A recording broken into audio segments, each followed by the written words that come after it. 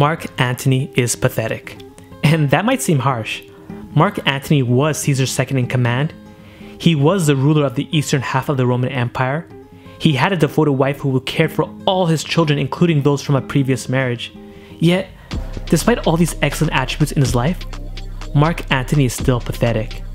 And the reason for that is that he allowed a bad influence to take over his life. Even though he displayed great virtues and earned the respect of so many of his peers, he succumbed to a charismatic personality that made him betray everything he had built for himself. Now, what was this bad influence? Or better yet, who? It was Cleopatra. If you don't know, Cleopatra and Mark Antony were engaged in a crazy love affair. And although it seemed romantic on the surface, it's actually a forewarning tale. Mark Antony turned his back on his family, soldiers, and even Rome, all because he was enamored with Cleopatra. And if you don't believe me, take this in. Mark Antony, one of the most distinguished land generals of his time, decided to stake his empire on a sea battle, all because Cleopatra wanted one.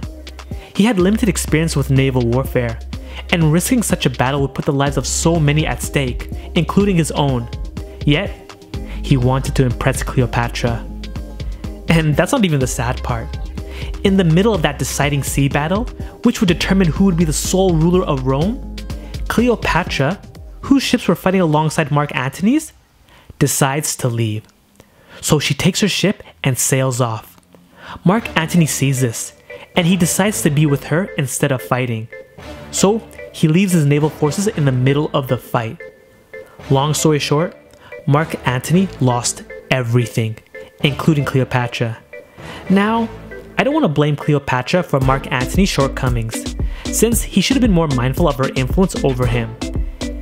And the reason why I'm telling you guys this story is that so you can become aware of any harmful influences in your life. Sometimes it can be hard to say who is a bad influence, and that's where self-reflection comes in. Knowing that we're making poor choices when we're around some people might be a sign of reducing our interactions with those said people. We can't live our lives on autopilot. We must be conscious of it to create the best possible lives. And it's crazy to think that people in our lives can have such a strong influence over us, so we must be careful of who we bring into it. Keep in mind, Mark Antony had everything he could have ever dreamed of, and it all vanished because he was unaware of who had an influence over him. This story has happened countless times, and I just want to make sure that the same doesn't happen to you. Alright, so that's it for today. Thank you guys for watching. Please don't forget to like this video, comment, subscribe to my channel, subscribe to my newsletter, and guys, remember, you're not just any type of nerd, you're a charismatic nerd.